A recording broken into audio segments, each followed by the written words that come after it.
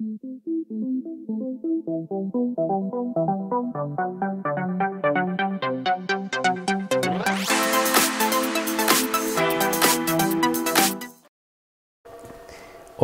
hello my friend, and then I am planning to show you that how works this Toyota Corolla Dual VVT-i engines, these valve lifters and this valves compression.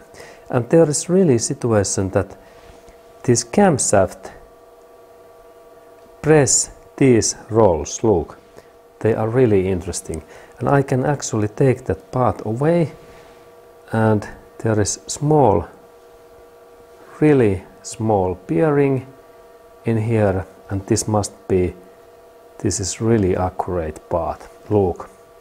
And in that area there is oil, this lubrication, there is hole in that area, and there is always oiling in there, and when camshaft press this part down, then valve goes down. And next I can go to take this camshaft, that we can see that how this camshaft and these valves works. Okay, and here I have this camshaft, and this camshaft goes normally in this position, and then when camshaft is moving, these camshafts cams, these areas, they press these wheels, look, and they press that wheel down. This is so hard spring in here that I can't press that down, but this cam, when it moves, this part, there is even these movement areas, it press down this part in here. Okay, and now I took away some of those, and then we can look a little bit closer this cam movement. Okay, and here we have really this bearing and this wheel what moves all time, and it takes contact to this camshaft. And then when camshaft cam comes in here, it presses down that part, and then valves open. And now I take this my cam in here, and we can see that okay, these are really sensitive parts. And now I have to be sure that this is second, this is fourth, and this is first one.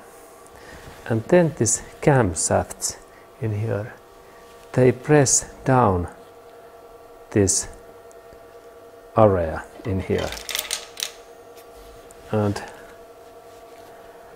now this is a little bit difficult to demonstrate, but idea is that this part and then that part, this part press when camshaft moves in that way, then it press down this, it press down this part when the camshaft is moving.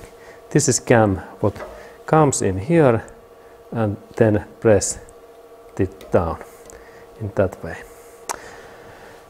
Okay, good. And this is this camshaft info, and then we look that also in this direction.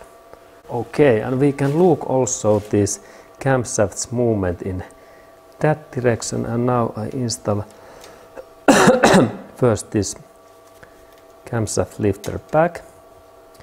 Good. And then when we have this camshaft, this is intake camshaft, these areas normally they are in like up, but then when this camshaft moves and this head comes in here, it press just in this side down so much that this valve goes also down, and then valves open and this air and fuel goes to piston. Okay, good. And same idea in this exhaust area also.